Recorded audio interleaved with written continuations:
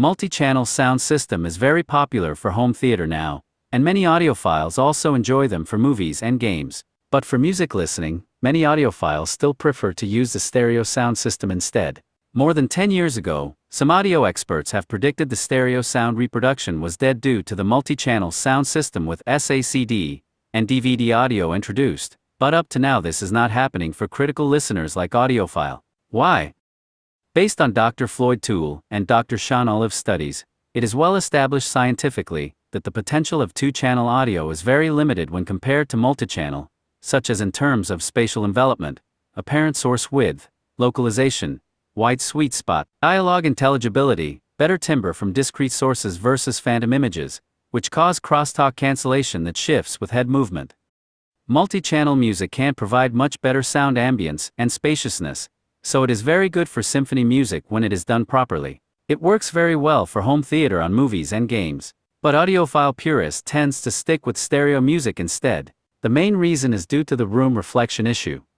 Stereo sound system is much simpler for sound reflection, comparing to the multi-channel system like 5.1 or 7.1 environment. The more speakers will cause more sound reflection from the boundaries of the room, so they will interfere each other and blur the sound clarity. When you are watching TV or playing games, so your brain is busy for video image processing, or focusing on the reaction of movie and game, so your listening attention is much less focusing on the music, then it works very well. But when audiophiles want to have critical listening, they can hear all the room reflection blurring the sound. This causes the sound clarity degraded significantly comparing to the stereo sound system. Stereo sound system is facing the similar room reflection issue, but since there is only two speakers to deal with, so it is relatively simpler to optimize your speaker's placement to optimize the sound. Some multi-channel music is mastered properly so the surround sound is managed correctly, then they do provide better sound experiences than the stereo system. But most of them does not sound as good as the stereo version of the same master sound. Mastering the multi-channel music will require much more careful work and skill to get it right. To minimize the room reflection for multi-channel music, you could have the listening room heavily treated with absorption to minimize the reflection effect. But without reflection, the sound may become dry and lifeless for the stereo sound system. As mentioned in my other episode, for stereo listening room, we shall manage the RT60 between 0.3 and 0.6 to enjoy more lively and clear sound. For multi-channel music listening, we shall treat the room with RT60 below 0.3 to get better music listening experience. Basically, you want to eliminate the room reflection as much as possible to listen to multi-channel music. In this case, the surround channel's sound will be replacing the reflected sound to form the proper sound spaciousness.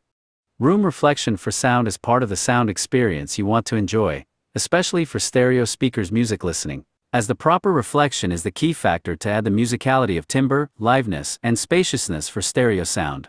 Without proper sound reflection from the stereo speakers, the sound could be dry and thin. Without sound reflection from the room, it is hard to make your speakers disappear from the stereo phantom sound field, or it will make your sound stage narrower than your speaker's placement distance between the two speakers. In home theaters for movies and games, it is common to use multidirectional loudspeakers, for example bipoles or dipoles, well above ear level, on each of the side walls and back walls for the surround channels, creating a lot of reflected sound, to create very large sound field with excellent music ambience. Bass is typically provided by a dedicated subwoofer channel.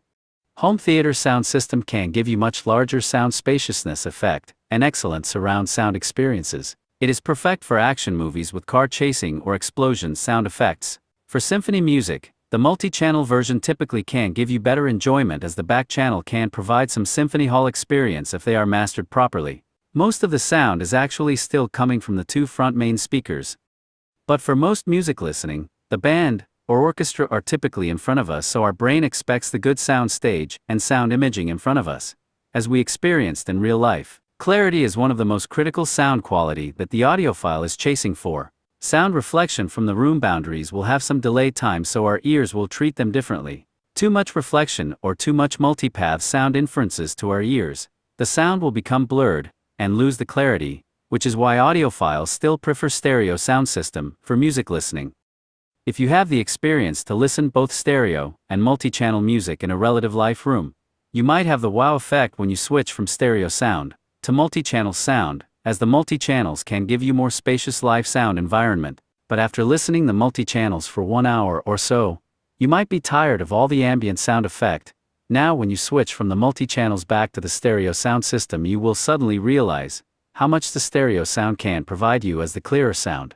Suddenly your brain will be calm, peaceful, and all the beautiful sound is in tranquility sound heaven. If your stereo speakers are set up properly, using the right speakers, you can listen to them for many hours without fatigue or tiring, due to the golden sound from 2 stereo speakers.